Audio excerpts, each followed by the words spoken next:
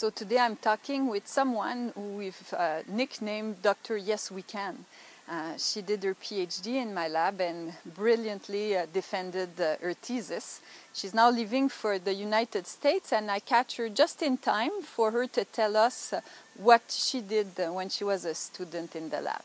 Yes, for my PhD I was working on emissions from land cover change using Panama as a case study, trying to estimate emissions and removals from land cover change. I noticed that the data available in the country were accompanied by error. I noticed there's always different ways of representing this data mathematically, so it was important for me to put some time and effort to understand better uncertainties accompanying these emissions and removals from land cover change.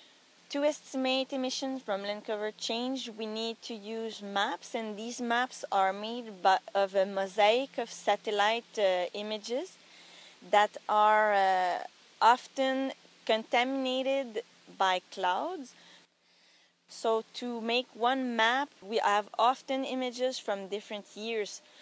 So when we compare two maps, different area will have different time interval between the different images. To estimate emission from land cover change, we need to know how much carbon is present in the forest. So we need to weigh the forest.